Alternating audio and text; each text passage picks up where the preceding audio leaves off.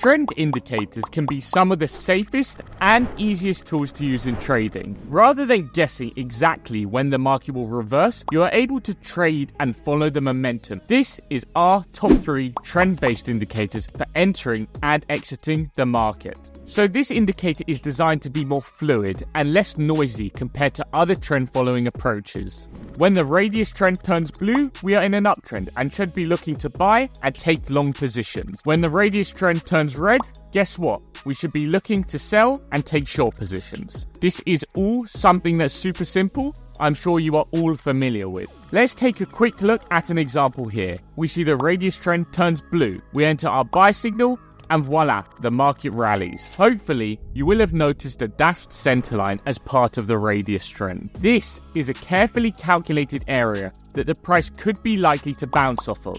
So why is this useful? Here, we are in an uptrend, as denoted by the blue trend, but we want the best entry. So why not enter when the price calms down and revisits this dashed line? When the price comes down and touches this line, we enter a buy position. Then the price bounces, and we have had the best entry possible. This is why the indicator is so powerful. It's trend following, yet gives powerful re-entry signals, giving you the best profits. Now, let's take a look at another trend-based indicator that adds in some extra statistics and detailed probability into your analysis. The Bayesian trend indicator is a simple to use tool with signals and the probability a breakout has really occurred. This means that you can now know the probability and the likelihood that the trend has truly changed rather than blindly following a signal indicator and crossing your fingers. By analyzing all different moving averages and their performances, we can give unique, one-of-a-kind insight into the market and price action. Now, when you first load this indicator, you will notice a few key components. Firstly, you will notice a dashboard in the top right telling you what is the likelihood we are in an uptrend. This is a very simple to read and interpret metric. You will also notice numbers above or below the candles. These represent the probability of the uptrend between 0 and 1.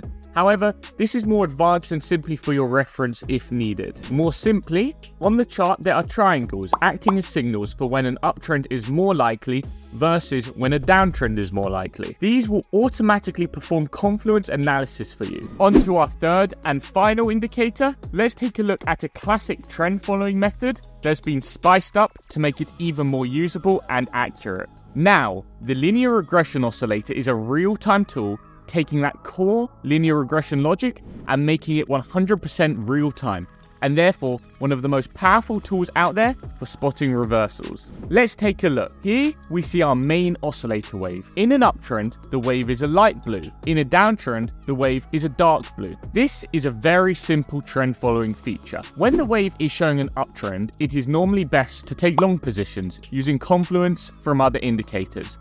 When the wave is showing a downtrend, it is normally best to be looking for short positions in the market. Very, very classical. However, the most unique, powerful, and special parts of this oscillator are the large reversal diamonds. These diamonds will appear at the bottom or the top of a trend, suggesting it's time to exit a position. Smaller diamonds are also provided on crossing points where a new trend has been confirmed. These can be great guidelines for adding to positions. For example, here, we see a buy signal from the oscillator, and therefore we could have taken a long position. As the oscillator crossed and produced a smaller diamond, we could have added to that exact same long. Diamonds will appear over the candles alongside invalidation levels. These invalidation levels, when crossed, suggest the oscillator's readings are no longer in play, and they were areas in the market where previously the oscillator changed direction. Consider these like stop losses and take profits for your trades. Using trend following indicators in your trading, especially when they are unique and as powerful as these, can really give you an edge in the market. If you like this video and want to see more like this, don't forget to subscribe, and also be sure to join our Discord server for updates on new releases.